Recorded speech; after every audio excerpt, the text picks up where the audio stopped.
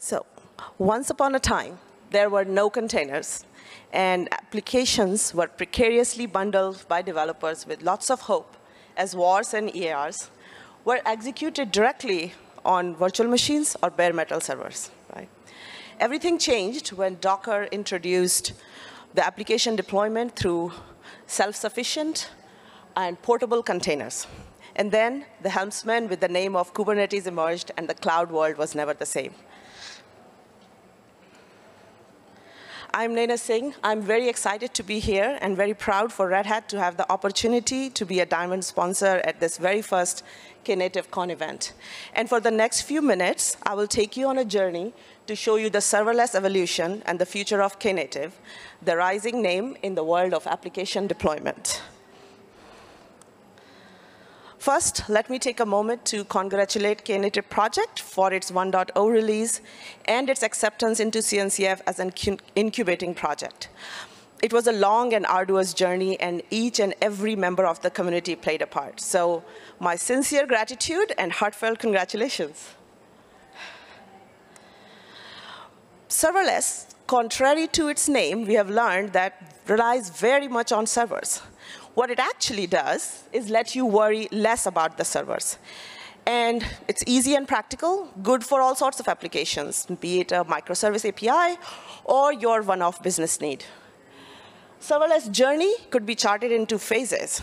And serverless 1.0, phase 1, we can say that when we started to hear and talk about functions, the small snippets of code running on demand for short duration of time. And AWS Lambda is the first one that comes to mind.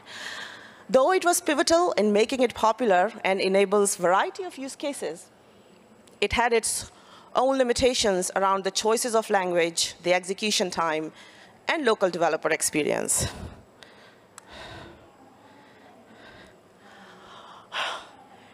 And the next pit stop in this journey is when we realized that the same serverless traits and benefits could be applied to containers.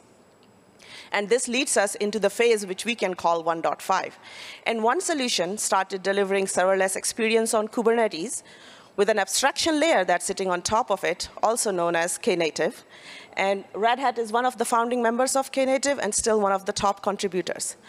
By opening up serverless to containers, users were not limited to language runtime choices or framework, or not limited by the execution time.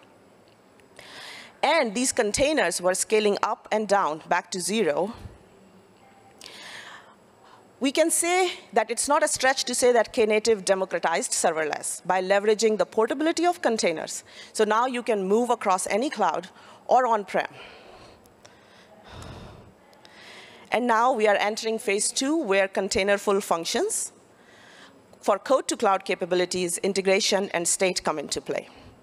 Phase 2 of serverless will focus on serverless handling the complex orchestration and integration patterns with some state management. Phase 2 is also focusing on advanced messaging capabilities with the breadth of enterprise-ready event sources for developing event-driven applications. With 2.0, serverless will essentially become a feature of your platform. And because in practice, most organizations would be running the combination of serverless and non-serverless workload, monolithics, modular monolithics, microservices, functions, all connected through events, and giving users an option to choose the best tool for their job. I'm going to take a pause before I show you the future as to how combining serverless capabilities with other open source technologies we can unleash even more. So, combining the serverless capabilities with the cloud-native performance of Quarkus, integration with events across your hybrid cloud through CamelK, doing stateful orchestration with Cogito, and securing and managing your serverless and non-serverless API, and the reliable event bus with Kafka, we can create solutions for almost any use cases. And now, back to the future. The Knative future is to be on every Kubernetes platform, to blend in with your PaaS.